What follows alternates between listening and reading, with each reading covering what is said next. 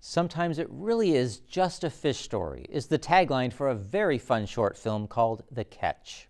It won Best New York Short in the Adirondack Film Festival in 2020. The writer and director of The Catch is an associate professor of communications at SUNY Cortland.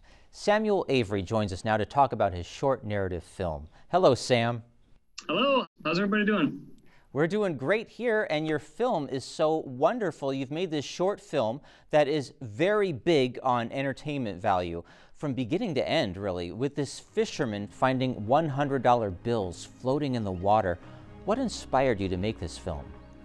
I think what inspired me the most was that my wife was due with her first child, our first child, I should say, at the end of August back in 2018. And so, I had spent the entire summer with my buddy out fishing on the boat that's featured in the film. And I could kind of tell that perhaps that time of life was getting close to ending. And so me and my buddy, who always been fishing, we started kind of concocting different ideas in terms of little short films we might make. And I think the inspiration for the film really came from that kind of final deadline coming of the birth of my child and knowing that probably these long summer days out on the boat fishing with your friend are probably nearing to an end. So we wanted to memorialize that somehow. And so we made this little film. Well, that is a nice way to memorialize that part of your life. What is your connection to the lake in the film? Sure. Yeah, I actually live on that lake. So the lake is in Liverpool, New York, or Syracuse, New York. It's called Onondaga Lake. And it's probably best known for being one of the most polluted lakes, or was, in New York State. It's not anymore. And while I don't go swimming in it, my connection was that I would go out on that boat all the time and constantly, just such a pleasant, peaceful place to go to hang out, fish, etc. And so it seemed like a perfect spot to shoot a film.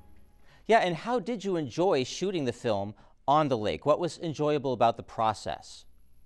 Well, I don't know if I'd use the word joy.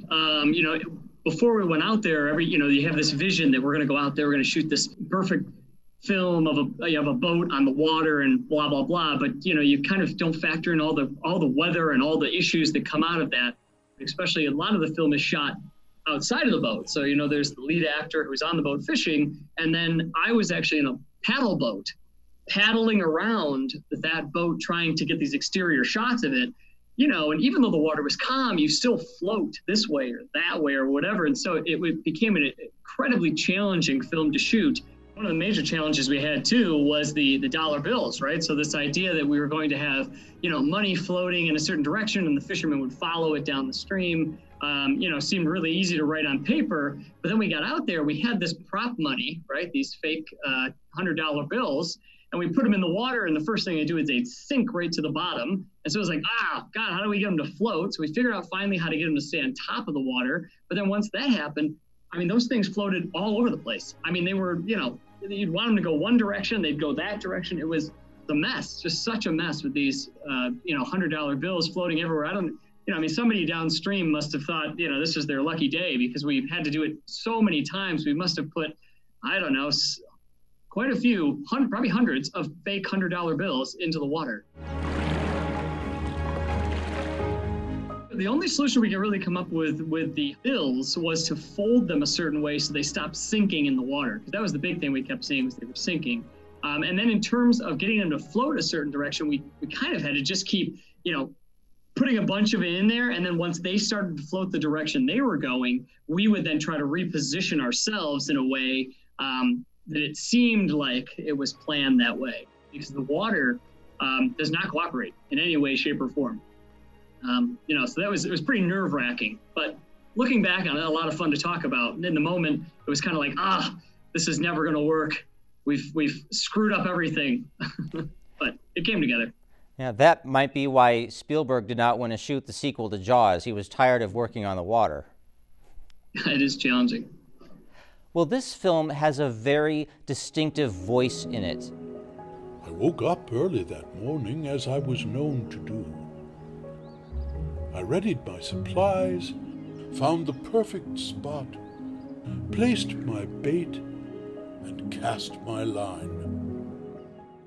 How did you find the narrator? Yeah, it was a real challenge. I put out a casting call for a variety of voiceover artists, and I listened to them, and it just wasn't coming together. And then finally, I remember that I worked with an older man, David Hollenbach, who used to have a career in radio and film. And the minute I heard his voice, it just clicked. It was the voice that I had heard in my head when I wrote the script. All the pieces came together. And truly, for me, his voice is what makes the film. I think it's the best part of the whole package. I cast my line far and wide. Nice. Well, when I read the title of your film, The Catch, and knew it was about fishing, I wondered if this might be a film restricted to just people who enjoy fishing. Now, when I saw it, I realized that's not the case. It's appealing to a much wider audience than that. Yeah, absolutely. No, this film, while I do enjoy fishing, I am certainly not a fisherman myself. And so this film, I think it appeals more to trickery, right? When I think of the title, The Catch, I think of it more as the kind of the switcheroo at the end, right? The trickery that I'm playing on the viewer, as they're watching it. So that's, I don't typically consider it a fishing film, even though it's shot on the water and there's a fisherman included. I definitely think it appeals to a much larger audience.